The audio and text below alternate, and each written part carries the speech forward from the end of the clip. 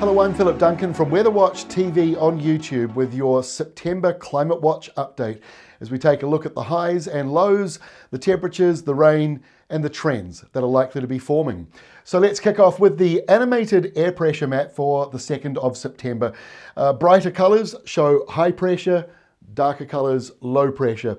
The Southern Ocean has been very, very stormy for the last couple of months, especially in the month of August. We saw some pretty big storms coming into the New Zealand area by the end of the month, and certainly as we kicked off on the 1st of September on the Sunday, plenty of thunderstorms around northern New Zealand. What we see here is a cold front coming through, so we're still not finished with the windy westerly weather around the New Zealand area and around Tasmania, Bass Strait and the southeastern corner of Australia. So the stormy stuff carries on to the south, while high pressure seems pretty uniform, tracking along from west to east. So let's try and make sense of what is happening. We'll first of all kick off with the La Nina watch. Now that carries on from the Bureau of Meteorology, but look at the average of all models. This is it right here. So up in this block, that is the El Nino area. This is neutral, and the blue portion at the bottom is La Nina. So all the different computer models here have been this is where we've been, by the way, tracking so far this year. We've been pretty much neutral, smack bang in the middle.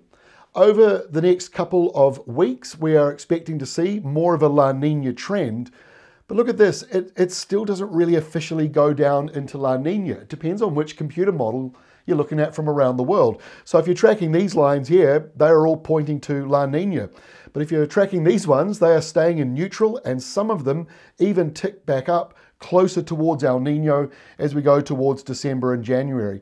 So this is one to keep an eye on. We are seeing a bit of a change in the tropics. We're seeing warmer sea surface temperatures. We're seeing more low pressure to the north of New Zealand. And so this is pretty accurate at the moment. But whether or not it officially goes right down into that La Nina category is one thing. And even if it does, how long for? Because some models, quite a number of them, are suggesting this is quite short-lived. So I think there's still a lot of uncertainty about this. We've been pushing back about this since the very first beginning of the La Nina discussion earlier this year.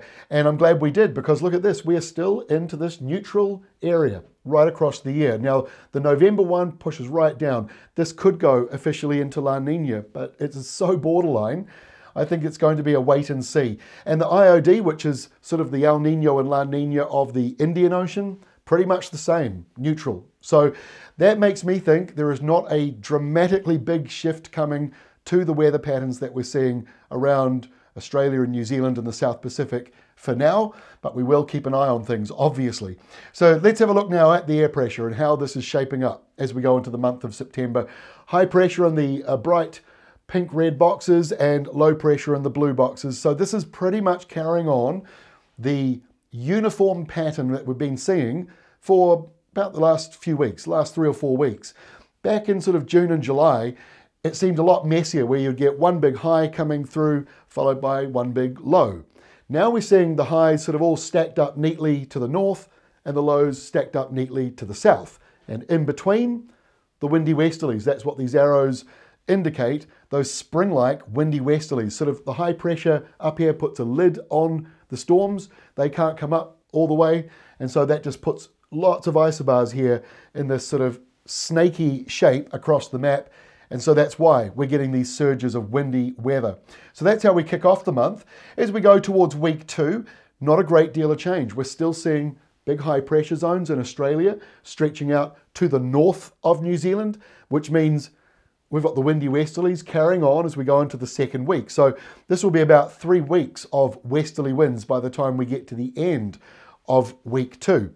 Look at this big blue line here. South of that, this is all low pressure, deep low pressure, 958 according to that map. We have seen some really low air pressure systems, 920s, 930s, 940s, 960s, right up close to New Zealand. So very stormy south of us, but like I say, more settled up here, keeps a lid on things. So that means the windy weather surges up to about where the red lines are, and then it pushes back down again because it can't go into the high pressure. So we're still seeing spring-like weather, westerly driven conditions as we go into the 2nd week. And as we go into the third week, once again, not a great deal of change. And as I've been saying for pretty much 3 months now, we had the winter of big. It was big high pressure systems, big low pressure systems. Well, what's this? It's another big low pressure zone that stretches down to Antarctica, up to Australia, 969 according to the estimate here. This is a long way out, 3 weeks away from now. Don't 100% lock this in. But what it shows you is just how unsettled the conditions are in the atmosphere at the moment south of us. That is normal for this time of the year because this is the sort of peak stormy season in the Southern Ocean. And we also see some of our biggest high pressure zones at this time of the year, like this one coming out of the Indian Ocean as we head towards the later part of the month. Mild weather here too, coming down, subtropical, if this is how it looks by the time we get to the middle portion of the month.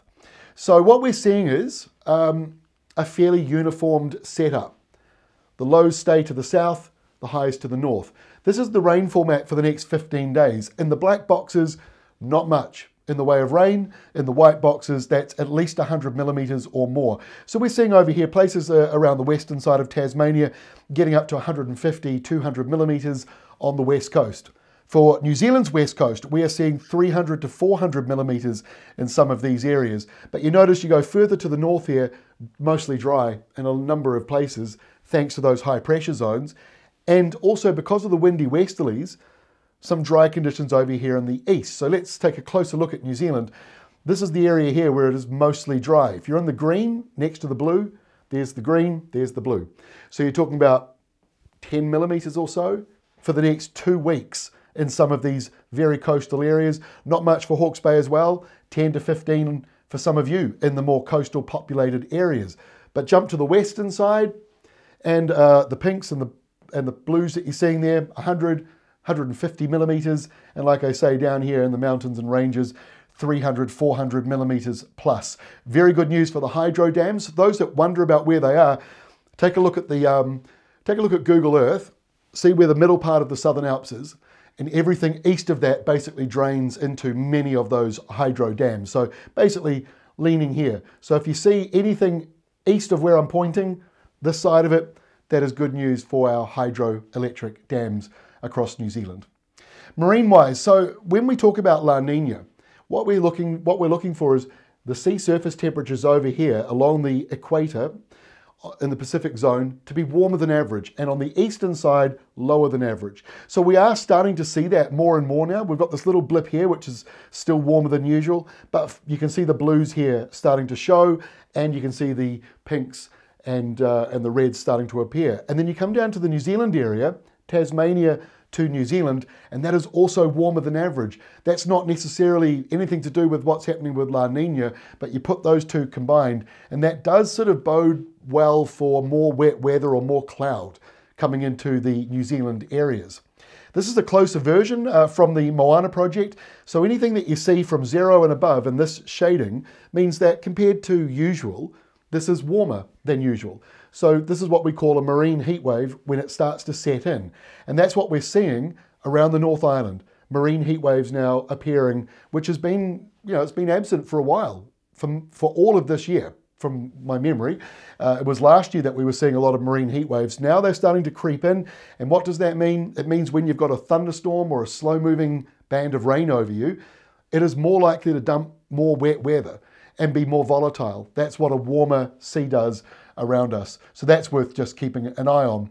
And before I go, just have a look at the soil moisture levels around the country. They're pretty good for this time of the year, although we do know it's drier than average in some of these eastern spots, but it's not looking too problematic for most of you right now.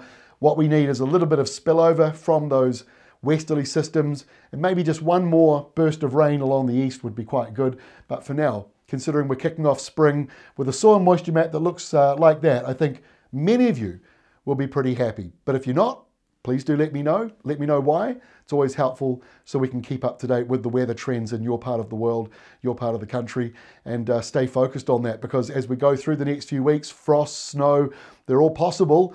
We're not finished with the winter weather just yet. If we were, this would be called summer and not spring. That is all from me. We'll see you again next time in our next Climate Watch update 1 month from now.